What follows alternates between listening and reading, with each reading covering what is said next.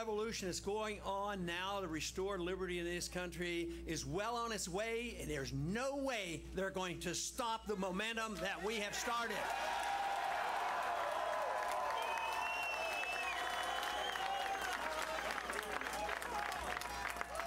And that is the victory that you have brought about, because you have been the ones that have done the works. There's a lot of people here, but the ones across the countries, the donors, and the excitement on the campuses, it's just unbelievable. We don't always get the coverage or the interest shown on what is going on, because if they did, they wouldn't be ignoring so much of what we're doing. But you know, I find it sort of fascinating when they finally get around, and this is different people. It could be in the media, it could be our opponents or whatever, but I sort of have to chuckle when they describe you and me as being dangerous.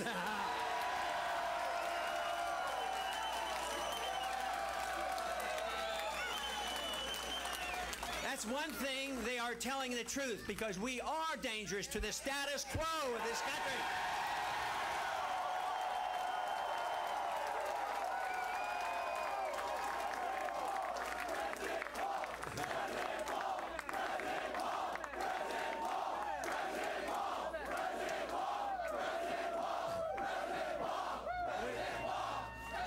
We will remain a danger to the Federal Reserve System as well. Yes. And the Fed, right, and the Fed.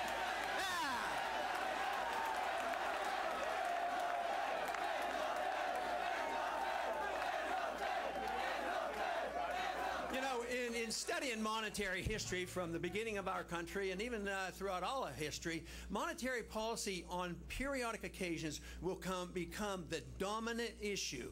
And we have emphasized that, and it has become an important issue. Just think, this is the first presidential campaign that the subject ever came up since the Federal Reserve was started.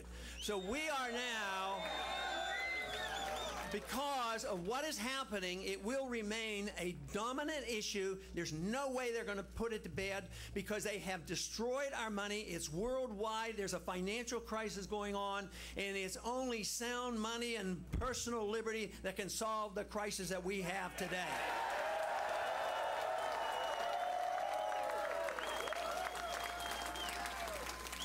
But the one reason I talk about the monetary system so much, it was a sneaky, deceitful way to pay the bills. You know, an honest government that wants to be a big spending government would tax the people, and then the people would know what they were doing. If we had to pay taxes for everything that they do, you know, the people would rise up and stop it. So then they started borrowing money a lot, and then people didn't notice that quite as much, because they passed that on. But then they resorted to the printing of the money, and that is why the Federal Reserve was established, to take care of the powerful interests, the military-industrial complex, the banking system, and deficit financing. And there's a couple reasons they have deficit financing. Sometimes there are conservatives that want deficit financing, and sometimes there are liberals who want deficit financing. And they have resorted to this, and of course this is why we are facing this crisis today. But it also serves those interests who like to think that we have this responsibility. They claim it's a moral responsibility to take our young people, put them into the military, and send them hither and yon around the world, policing the world and using up the money.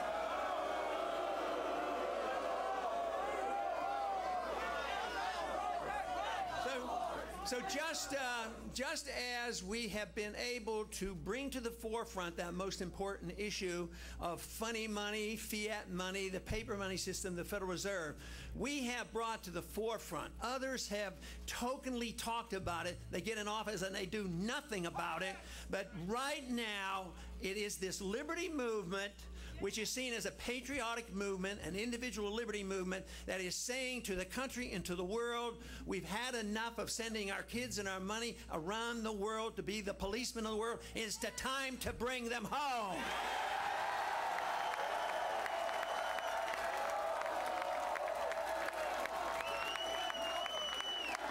Bring them home.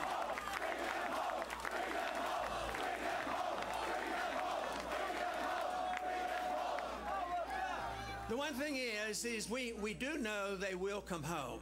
My goal and our goal has always been to bring them home in a deliberate fashion to avoid major economic crisis by destroying our economy by spending so much overseas. In the last 10 years, the wars that have gone on added $4 trillion of debt. And I don't think we have been one bit safer for it. I think we have been less safe because of all the money that we have spent overseas. So this is the issue now. It is an issue that I think is crucial. Jim mentioned in the introduction that, you know, so often they say that if we tell people that we think we should spend less in the military, they say, oh, that means you want to cut defense. No, if you cut the military-industrial complex, you cut war profiteering, but you don't take one penny out of national defense.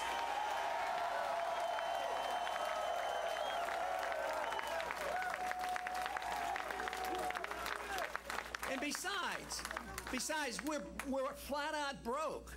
Fortunately, we did not have to fight the Soviets. The Soviets brought themselves down for economic reasons. Do you know that they were so foolish and thought themselves so bold that they could pursue their world empire that they invaded Afghanistan? But we will come home, but if we do it now, calmly and deliberately, we can save our economy here at home, because there are a lot of people who are suffering here at home. You have to stop the inflation, because that's what destroys the middle class, and that's what transfers the wealth from the poor and the middle class to the wealthy. And that is why the wealthy got their bailouts and the middle class shrunk and they lost their jobs and they lost their houses. So this is what we have to do. We have to cut the spending. This is why I have made a token suggestion. In the first year at office, we would cut at least $1 trillion from the budget.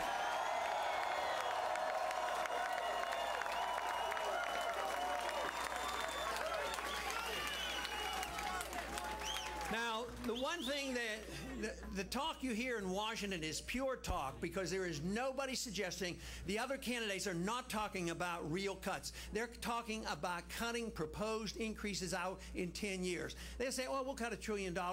Yeah, $1 trillion over a 10-year period, which is $100 billion every year. Our national debt is going up in real terms $100 billion every month. And they claim that's cutting, and they're yelling and screaming, oh, we can't cut, we can't cut. We do have to cut. We have to live within our means if we want to be able to at least take care of the people who have been made to be so dependent on the government. I mean, we have to work our way out. I would say if we did this and cut this overseas spending, at least we might be able to allow the Social Security beneficiaries to get their checks and medical care be provided. But if we continue to do what we're doing, the results are that the dollar is destroyed and the whole thing comes apart, and it's going to be a worldwide phenomenon. Already, Social Security beneficiaries are suffering a lot. Their income is shrinking because the value of the dollar is going down, so they're getting their checks cut. And that is why you have to think about the cutting and stopping the inflation. But overall, you have to ask, once again, as our founders did, what should the role of government be in a free society? The role should be very simple: the protection of liberty.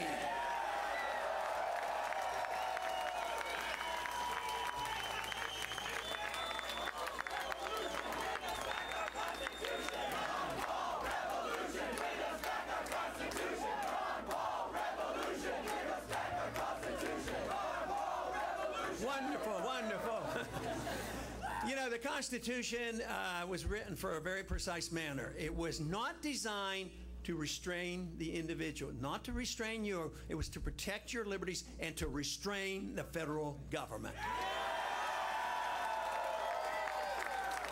But liberty has to be re-emphasized, because we have been careless over the last 100 years. We have taken liberty and chopped it up into pieces. Some people think liberty has to do with personal habits, which I agree.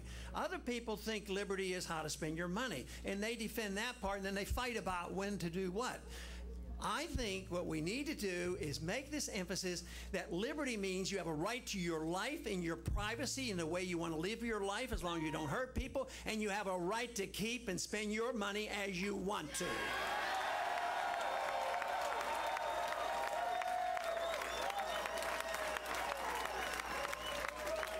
But Freedom is a wonderful idea, and that's why I get so excited, but I really get excited when I see young people saying it is a wonderful idea. Freedom is popular, don't you know that? Now, freedom brings people together. I think it's magnificent that the crowds that have come out over the weeks and months have been very diverse, because it should be, because some people want their freedom to practice their religious in one way, or maybe another way. Some might not even want to practice it at all. But freedom, if you understand it, you should all fight for freedom because you want to exert your freedom the way you want. Same way with economic freedom. It should bring people together. And I think this is one reason people worry about, how are you ever going to put in a coalition, or how are you going to, oh no, they don't want a coalition. They say, how are you going to compromise and give up some of your beliefs in order to get some things passed? You don't have to compromise. What you have to do is emphasize the coalitions that people want their freedoms for a different reason and bring them together.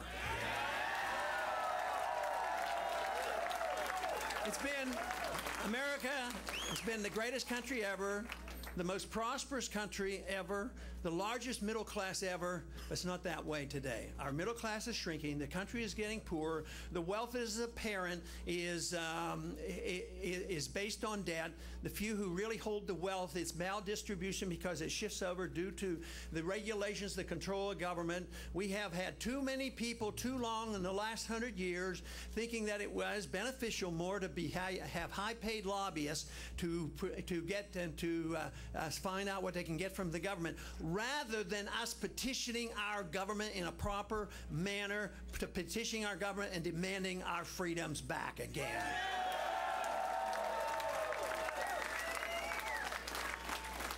Now, a lot of times they give us trouble, and they say, freedom, you people are just too selfish. All you want to do is have your freedom, you know, and they argue that that is the case. But the thing of it is, the people, the bleeding hearts, and I understand them and I recognize them, and I believe most of them are well intended. But it doesn't work is the problem. All that good intentions of saying, we're going to give everybody a free house and no loans, and then they can borrow against, you know, the equity. And look what happened. It was a bubble, it burst, and they lost their houses. So the humanitarian instincts are there across the board. What we have to convince them, if you're a true humanitarian, you have to fight and argue the case for free markets, sound money, property rights, contract rights, no use of force, and a sensible foreign policy so we don't waste our resources.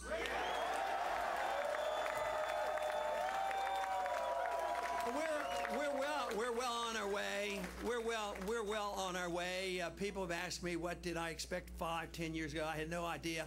I always assumed that the best I could do is set a record. I didn't know you were out there.